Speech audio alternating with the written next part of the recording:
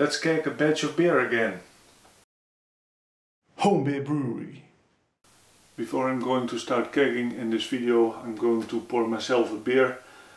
This keg contains my Antimember Ale. That's actually the first brew that I did with my new homebrew setup. There's a video available on my channel. It's about 3 videos before this one. I really like this kind of beer, guys.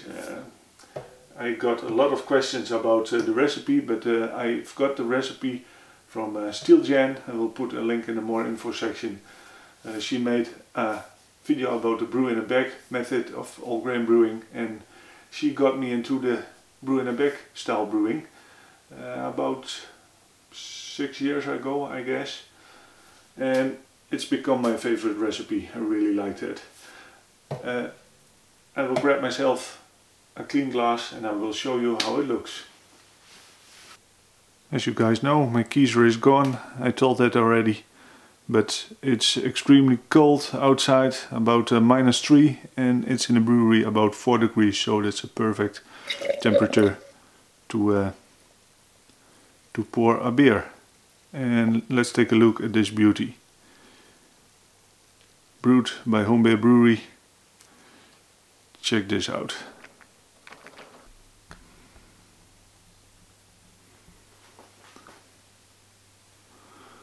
Well, do I need to say more about this beer? Check the clarity. It's really nice and clear. It's a beautiful color. And man, I did just a 1-step mash. I believe it was at 63 degrees Celsius for about 90 minutes. And check the head out. Whoops. Hopefully it's focused. Oh man, come on. Well, nice and creamy, thick, and I've got some lacing. I will show you.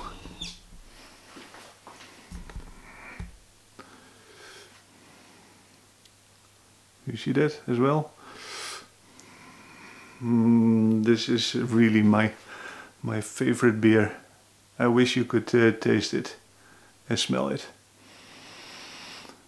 It has a great aroma of the hops that I used, and definitely the crystal malts are coming through. Cheers, guys.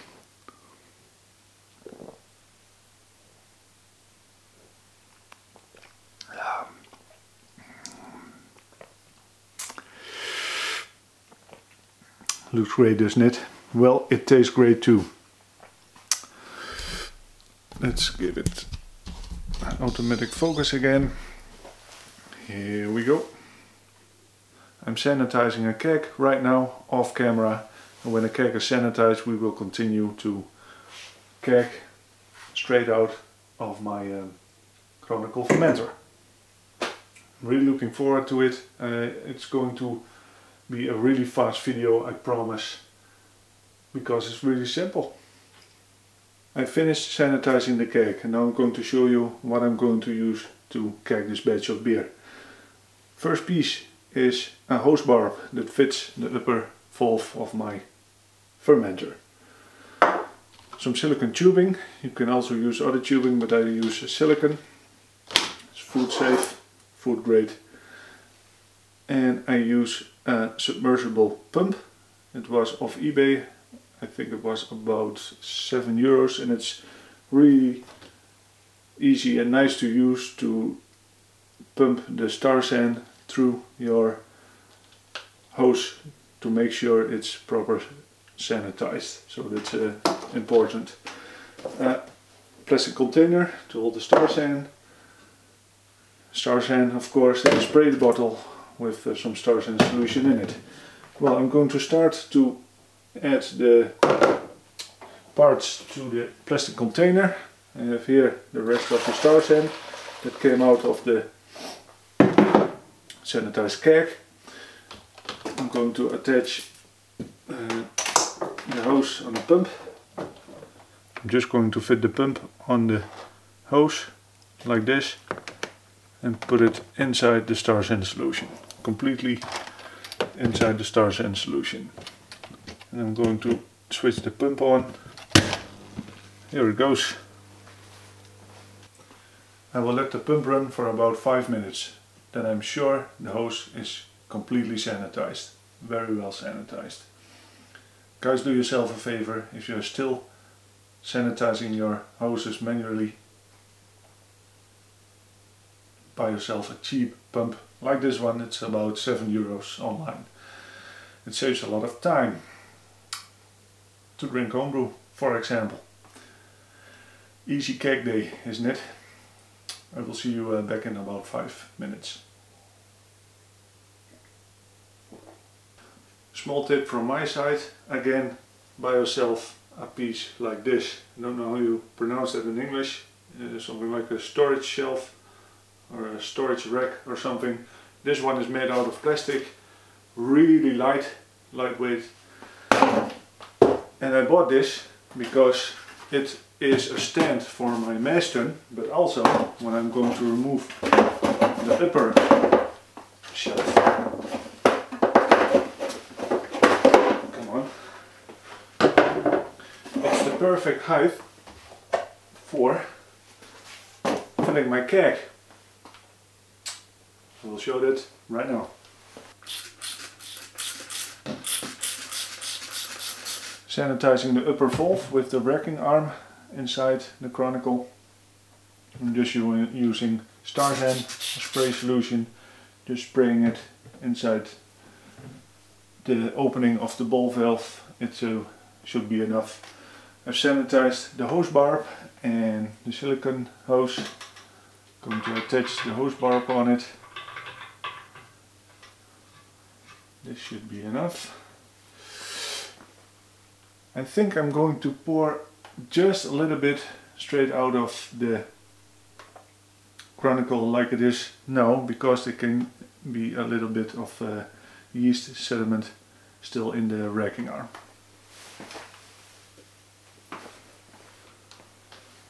So, small measuring cup, just opening the valve for a short time. No, it's clear. No, it's clear.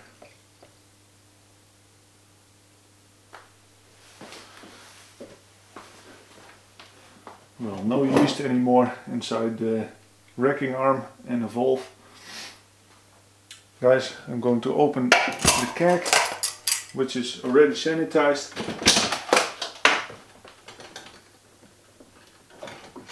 Power down the pump.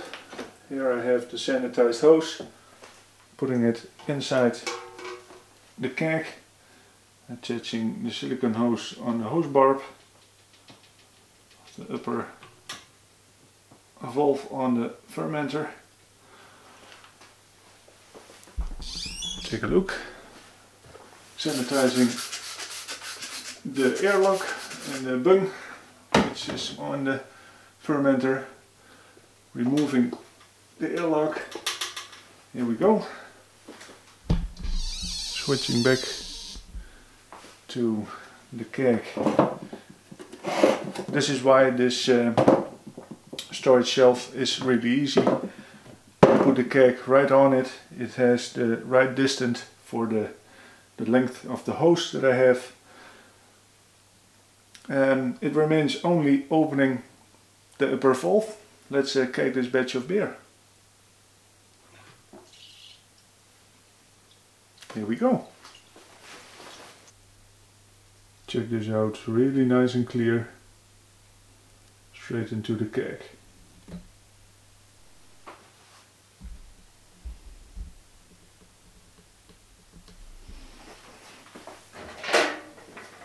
I'm just going to let the camera roll. This is actually my first time kegging straight out of this Chronicle fermenter of SS Brewtech. It needs my attention. Let's see how far the beer is.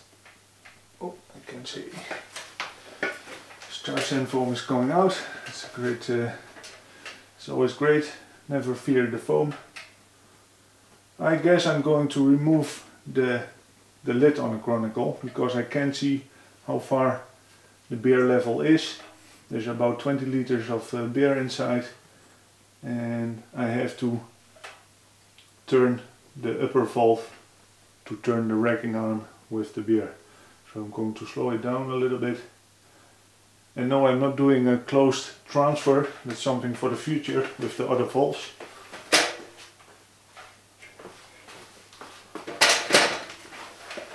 This is just a pain in the ass, shooting video.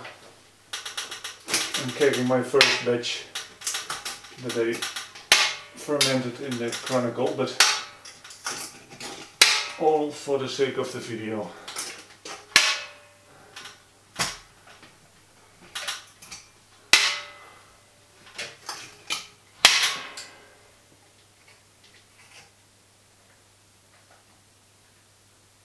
Looks pretty great. Ooh, smells nice.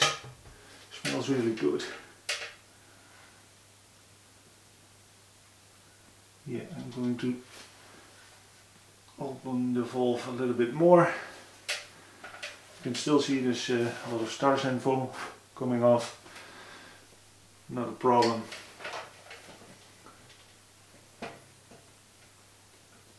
Yeah. Oh man, I'm really pleased. I'm really happy. Beer is so clear. And I'm trying to give you a look inside the fermenter when kegging this batch is finished. The racking arm is not inside. The beer level is about here, I guess. Yeah, here we go.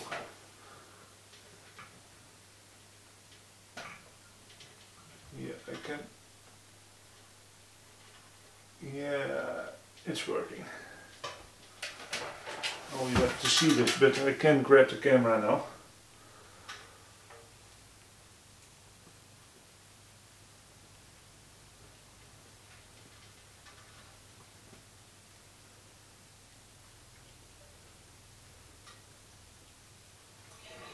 And it's empty. Racking arm is aiming downwards now, and this is the maximum that I can get out of the fermenter.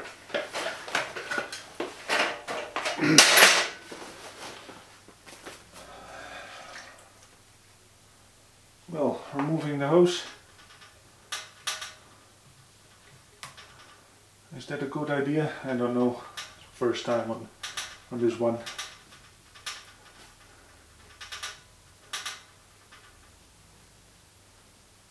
Probably going to leak, isn't it?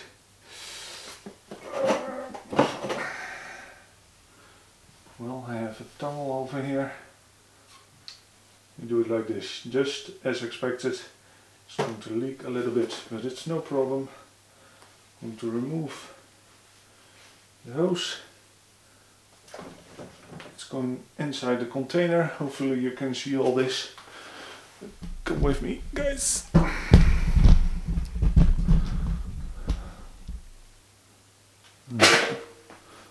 Hopefully it's focused. As you can see, a lot of star sand foam. There's the lid, sanitized. Yeah, there's about approximately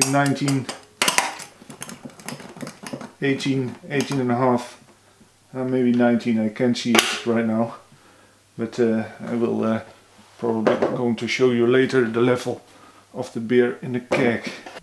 Well, that's about it. That's the inside of the Chronicle. There's not much yeast at the side of the walls, and there's about 1 liter, I guess, left in the Chronicle. So now I have some cleaning up to do. I know the last part of this Homebrew Wednesday video isn't going to be edited as you expect from me, guys. It was just raw footage of me starting kegging this batch in the keg, closing the lid, and just a sneak peek inside the Chronicle. I guess there's about 1 liter left, and I pulled a lot of yeast off with the yeast dump. I have a video online on my channel as well of that. I guess there's 18 liters inside the keg, and I know I can probably weigh it and weigh the keg and weigh it again, and I know for sure how much beer is inside the keg, but that's something for the future. I know I can do close transfers. I'm going to do that with the butterfly valves, all in the next videos, I promise. I'm very pleased. Just some cleaning up to do. Guys, thank you all for watching. It was a messy Homebrew Wednesday, quick and everything in a hurry, but I wanted to share this with you guys, even when I don't have a lot of time. I have to hurry up, I have to go now. Cheers, thanks for watching, and I'm going to drink the rest of this delicious homebrew. It's fantastic. Try it yourself. Check out the video of Stilian. Thanks, cheers, bye bye.